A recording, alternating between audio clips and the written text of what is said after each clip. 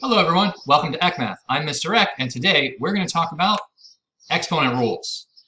So the first place that I think you should go if you want to really study up on the exponent rules is your textbook. And I'm going to step through these, but I really think it'd be worth it for you to go to page 21 of your textbook and just kind of read through this list of rules. I'll show you the whole chart here of properties. It's a nice place to go look. But let's get right into it, because I know there's some of these rules you're really familiar with, and some of them you maybe aren't, and that might be either new to you or you just haven't used them very much in the past. And the first kind of new rule is one that's very first front on the page here, the negative exponent rule. That probably shows up the most of all in Math 4, and it says this basically. If you have something, a number to a negative power, b to the negative n, that can be written as a fraction with the reciprocal of b to the n, so b to the n is in the bottom, and you just put a 1 on top. And there's a couple examples over there. Shows up all the time, and there's two consequences of this rule that are also true, and I wrote those over here. If you have a fraction with some number to a negative exponent on the bottom, that can be rewritten as the 1 kind of stays, or you still have a 1 over 1. The b to the n can move to the top. And then that's often written as just b to the n. And similarly, if you have a fraction with multiple components, so you have a negative exponent on the top and a negative exponent on the bottom, that can be rewritten like this, a to the n under b to the n. So each piece can switch places. So those are kind of the three ways that we see the negative exponent rule. Other exponent rules that are important that show up: zero exponents, anything but a 0 power is 1. That's one you probably know by now. Product rule: if you're multiplying two things of the same base, you end up adding the exponents. That's also one you probably know by now. We use that one kind of a lot. And that works, by the way, even with negative exponents. So you can do -3 and 7, and you do -3 plus 7 to get 4, is the example they give. Here's one that I often hear folks say, oh, I didn't know that was a rule. It's called the power rule. The idea is if you have an exponent, they should say b to the m, that's raised to another exponent. So we're looking at powers of powers. Then you are able to multiply those powers, b to the m times n. So 2 times 2 to the 2 to the 3 is going to be the same as 2 to the 6. And if you're not sure why that's true, that's because it's 2 to the 2 times 2 to the 2 times 2 to the 2. And what's 2 plus 2 plus 2? 2 to the 6. So that's why that rule was true. It's just an expansion of the product rule, but you don't have to think about it that way. It can be its own rule too. Quotient rule is like the product or sum rule. If you're dividing two things with the same base, you can subtract the exponents. Dividing two things with the same base, you can subtract the exponents. Very common. I will highlight one thing, and it shows up in our examples too. If your thing is what we'll call bottom heavy, that there's more exponents on the bottom than there is on the top, you'll end up doing 3 minus 7, and you'll get -4. We usually also, and this is like okay, we'll usually also do one more step and apply the negative exponent rule to write this as 1 over x to the 4. I would consider that probably the best answer. X to the -4 is also okay. But yeah, when you're dealing with subtraction, you can get negative exponents involved. Here's another one that folks, I'm just going to link these together, products and quotients raised to powers, that folks say, Mr. Eck, I didn't know this was a rule. Well, it is. If you have an exponent and you have parentheses, that exponent applies to both terms in the parentheses. You might think about this like the distributive property. I'm going to not use the word distribute because distribute means something very specific about a plus sign and multiplying. But the n does apply to both terms. And that's the same if you have a quotient that is a fraction inside the parentheses and you're raising that to its power. That power applies to both terms. So that's just another thing to watch out for. And by the way, let's look at this last example. We have a -3 and an x. Notice how the power applies to all three terms. That goes to the 3. It goes to the negative, which you can really think of as a -1. And it goes to the x. And that's how they arrive at their answer. You can also group the 3 with the negative. It's really like a -1. And -1 to the third stays negative, which is why the final answer there is negative.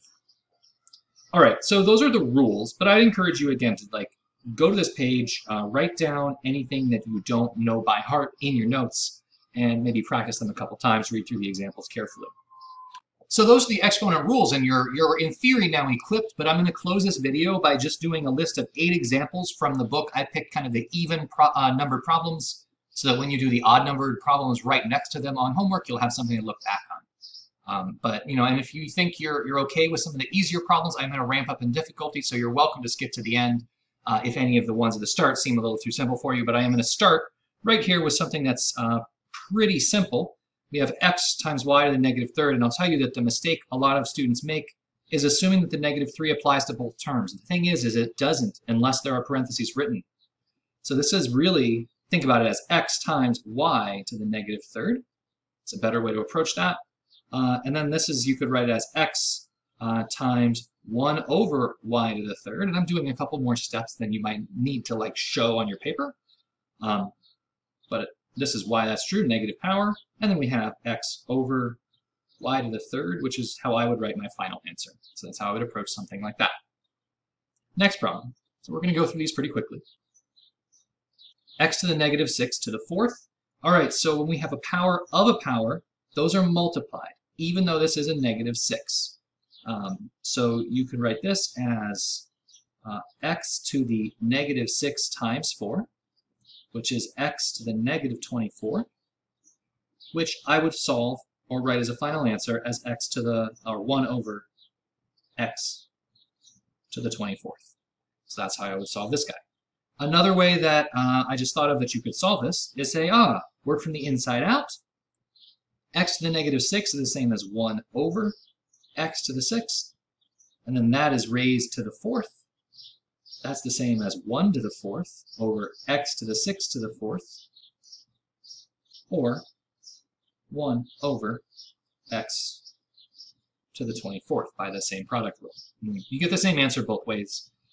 If I was grading this on a quiz, I would actually say that you're able to go straight to this answer, unless it's literally a question that says show all your steps. I think those are steps that you're able to do in your head. But that depends, of course, on you and what you feel you need to show and what is challenging, I guess, to you. Okay, so I have a big parentheses expression. We're going to get a little trickier now. -6 over y to the 3rd power. We talked about one similar to this when we're talking about the exponent rules. I'm going to think about that negative as being a -1 multiplied to the front. You don't have to. You can think about that negative as being attached to the 6. By the way, that's something that Math 4 students often forget, is that this -6 over y is the same as -6 over y. So the negative, I'm going to treat it as a -1 out front. Think about this as -1 to the 3rd times 6 to the 3rd times 1 over y to the 3rd, if you really break everything down. So then this is going to be -1 gives you means it'll be a negative out front. 6 to the 3rd over y to the 3rd. And I will say something that you're going to really like. I don't need to see 6 to the 3rd as its numerical expression. If you get a number with an exponent, I think it's okay in an exponent problem to just leave it there, even if it's something as silly as 2 squared. If you want to leave 2 squared as 2, that's as 2 squared, that's fine. If you want to write it as 4, that's also fine. The reason is I think it's ridiculous to leave 2 squared as 2 squared, let's be clear. But I also don't really know where to draw the line, like, what about 2 to the 6th? Do you know that? So I'm not sure where I draw that line. So I'll just say leave them all as exponents if you want, and 6 to the 3rd is fine. Oh, by the way, I've made it look like the negative is kind of on top of the fraction here. That's fine. You can also write it as negative 6 to the 3rd over y to the 3rd, or like -1 times 6 to the 3rd over y to the 3rd. Where the negative is, the negative could even be on the bottom if you really wanted to confuse people. They're all equivalent, and I would accept all of them. The one thing that you would need to avoid, let's say no, is saying, oh, -6, and writing it as like now something like this, because that has now changed the meaning. That doesn't work in quite the same way. I need to see that expanded out. All right, so we're getting into another one. There's a couple ways to approach this. This is part of why I like exponent problems so much, is that you can approach them in many different ways. Here I have 3x to the fourth over y to the negative third power. That's a negative there. My favorite way to approach this is to say, treat that negative as taking the reciprocal of the whole fraction. So then this is going to be the same as y over 3x to the fourth to the positive 3. Now I've gotten all the negatives out of the way. That's, to me, is like the hardest thing is negatives, so let's get those gone first.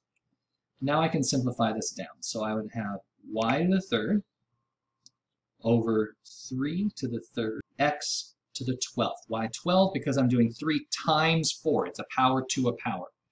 And you can leave it this way. This is fine. You can also write it as y to the third over 27 x to the 12th, because that's what 3 to the third is. I'll take both. Do be careful. Sometimes I see this 27 or 3 to the third floating its way up there because we kind of get in the habit of having numbers on top, but numbers can be on the bottom too. And so don't think that that is necessarily necessarily the way to do it. Ho-ho! I bet you didn't think we were going this tricky already, but yeah, this is the kind of problem that I think really is fun. Now here, again, I could do different orders. I could say, you know what, I'm going to multiply this 3 to every single thing. But here's why you shouldn't do that. It's going to make your numbers way too big. If you do this 3 in, you have to do 3 times 14. I don't even know what that is. I know I could figure it out, but I just don't want to. So let's see if there's an easier way. The easier way is going to be to simplify the inside first. So I'm going to kind of group the pieces. I have the numbers. I have the, I have the A's, and then I have the B's. So I'm going to look at the numbers, the A's and the B's separately. Negative 30 over 10 is going to be negative 3 on the top. I am still going to make myself a fraction, but I do think I'm going to have some things on the bottom of a fraction. Ooh. A to the 14th over a to the 17th. I'm doing 14 minus 17, so that's negative 3. I could write a to the negative 3 up here, but you know what I'm going to do? I'm going to write it down here as a to the positive 3. One thing you can think about is that 14 of these a's cancel with 14 of these a's, and you're left with 3 a's left on the bottom. That's how I like to think about it when I'm doing that division, and it's kind of bottom heavy. All right, but now I'm doing this division. I have b to the 8 over b to the minus 2. This is where I start to do the actual rule. This is the same as b to the 8 minus 2, because it's a fraction. And that's going to be b to the 10th. Think about this as b to the 10th over 1, so that means I got b to the 10th on the top. Oop, that a little too much. Now this is all multiplied to the third power. So now you can simplify that. We have negative 3 to the third, b to the 30th, and a to the, be careful here, some people do 3 plus 3, especially when it's the same number, we get mixed up and write 6. This is going to be a to the 9th. We're doing 3 times 3. And I would like you to tell me that you know that this is the same as maybe like negative 3 to the third, b to the 30th, over a to the 9th. It just feels like I want to know that you know that negative 3 to the third is negative 27, not positive 27. So go ahead and kind of simplify that as well in this problem. Yeah, so something like that. Get rid of all the parentheses, I would say. Next problem. So now I have 2 sets of different negative exponents, and there's a couple different approaches here. I notice they're not the same on the top and bottom, right? It's a negative 2 and a negative 3, so I can't bring them all together into one kind of super exponent. I see that if I bring this in, that'll actually become positive. So that's what I'm going to try. I want to get rid of these parens first by bringing the exponents in. So on the top, it's going to be x to the negative 2 times y to the positive 4, because negative 2 times negative 2 gives you positive 4. We're doing the power of a power rule. This is then going to be over x to the positive 6, negative 2 times negative 3, y to the negative 3. Now, what I could do is move these around, right? I have two negative exponents. I could put them on the other side. Ooh, stay negative, please. But I'm actually going to, I think, contract the x's and contract the y's first. So for the x's, I need to do negative 2 minus 6, which is negative 8. So this is going to leave me with x to the 8th. Remember, it's when on the bottom. It could be x to the negative 8 on the top, or it's going to be x to the positive 8 on the bottom. And here I have y to the 4 minus minus 3. That's going to be y to the 7th on the top. So this would simplify to x to the 7th, or y to the 7th over x to the 8th, and that's where you should stop. Just a couple more examples before we go. So here's another one. I see I could, again, bring the 4 in, but I don't really want to multiply 4 times any of those numbers. I also right away see there's some parallel structure with 5s and 5s and 6s and 6s and stuff. So I'm going to deal with that first. That feels like how this was intended. I'm going to do, right, the exponent here should be 4 minus minus 4. So I think whoever wrote this problem was trying to get people to cancel the 6 and the minus 6. If I was writing this as a distractor, that's what I would do. And I would say, hey kids, is this equal to 0? Well, it's not equal to 0. So we're doing 4 minus minus 4. That's actually 8. So it turns out that I'm going to add these exponents, kind of, or the positive versions of exponents. And so this is going to be x to the 8th, y to the 10th, z to the 12th, all to the negative 4th. Now I'm going to deal with the 4. I still have some unpleasant numbers. The negative is going to make this all on the bottom of a fraction, and I'm just going to go ahead and put them there right now. This is going to be x to the 8 times 4, which is 32, times y to the 10 times 4, which is y to the 40, and z to the 12 times 4, which is 48. And that's how I would leave it, with things on the bottom of the fraction. And finally, a real monster. So, a couple approaches to this thing. First, I do notice that there's a 0 power. So this entire term with the 0 power can just go away. That's just going to become 1. I'm not even going to write it. I'm not even going to pretend that that was ever there. I see a lot of multiplied negative exponents. And so instead of trying to move things around up and down a couple times, I think it's best to bring all those exponents in. So the 2 applies to all 3 terms here. So I'm going to keep having a fraction, and it's going to be 2 to the positive 2, x to the positive 6, y to the positive 2. Then I'm going to do this negative 2 to these terms. I'll do that in red here. So that's going to be 2 to the negative 2, x to the positive 12, y to the negative 8. And it's okay that these are the 2's aren't leading in the front right now, by the way. And then finally, let's do the bottom part. So this 2 has to go to all 3 terms also. Now this is a positive 2, so this is nothing's going to be weird there. This is going to be 2 squared, x to the negative 8, y to the negative 12. Okay, I see a couple things. First thing I see is that of all these 2 squareds, 2 of them are going to go away. I could either say, okay, these 2 cancel out because I have a positive and negative 2, or I could just say these 2 cancel out because they're on the top and bottom of the fraction. And that's, I think, what I'm going to do. So those are gone. Then I'm going to rewrite everything else with the, oh, you know what I should have done? I should have moved this 2, because that's going to go to the bottom anyway. How do I do that? I want to be smart. Work smart, not hard, kids. These 2 are going to reduce out with each other, because it's 2 plus negative 2 is 2 to the 0, which is 1. That 2 stays. I know there's a 4. Now I'm going to take everything that had a negative exponent, so that's here, here, here, and move them to the other side.